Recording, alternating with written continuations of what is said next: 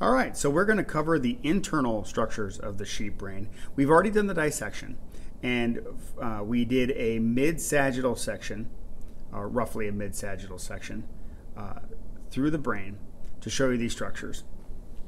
Now, we'll start over here on this half here, and then we'll work our way over here in a moment, right? So, again, this is largely the cerebrum here, and we see this band of white tissue. Here, as I follow along here, this band of white tissue that actually connects the left and right hemisphere to each other and allows them to communicate is known as the corpus callosum. And the corpus callosum forms the roof, as I like to call it, of the lateral ventricle, which exists in here.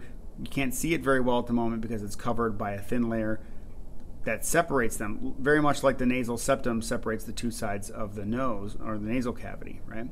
This thin membrane here that separates the two lateral ventricles is known as the septum pellucidum. So we see that thin membrane here called the septum pellucidum. So the corpus callosum forms the roof of the lateral ventricle.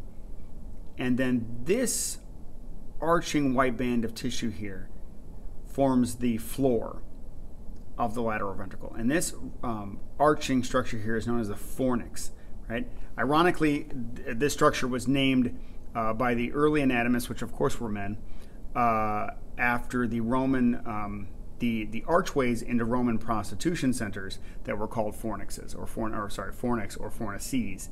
And so it got its name apparently after the name of a Roman brothel. So this is known as the fornix. Now, the fornix forms the floor of where the lateral ventricle is. It also forms the roof of the third ventricle that we see in this space here. Now, this region here of the brain is known as the thalamus. And just inferior to the thalamus is called the hypothalamus, right where I've got the probe right here. Now, the lateral ventricle, each lateral ventricle, because there are two, connects with the singular third ventricle, which we call the third ventricle again, right? And the third ventricle connects via this small pathway here that is called either the mesencephalic duct or the cerebral aqueduct. So it connects to the fourth ventricle seen here in this space that I'm opening. So this is the fourth ventricle in here. Now, this region here is the sagittal section of the cerebral peduncles. This bump here is the pons, and this region here is the medulla oblongata. Obviously, this is a roughly mid-sagittal section of the cerebellum, and this white matter here within the actual cerebellum is known as the arbor vitae.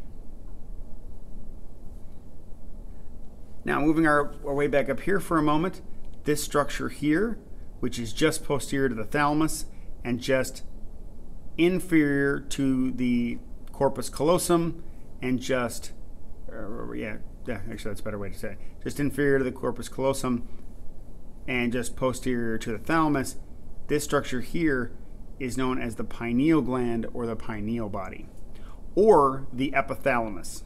Either one of these three ways you want to name it is fine. Now, the epithalamus or pineal gland sits directly superior to literally the superior colliculus, which is this bump here. And then we can see the inferior colliculus right here. And again, these two structures, along with their twins on the other side of the brain, are known as the tectal plate or corpora quadrigemina. Now, working our way over to this side of the brain here for a moment, just to show you this space that the probe is in, that is formed by the corpus callosum on top and the fornix on the bottom here. This is the lateral ventricle, right? And so when we look over at this brain here, now we see that membrane covering that hole that I was able to put the probe in on the other half of the brain here.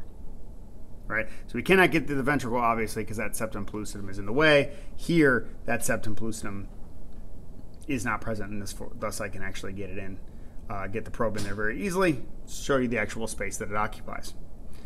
Just beneath it here again, just to cover that, is the third ventricle. And then the fourth ventricle exists right here between the brain stem and the cerebellum.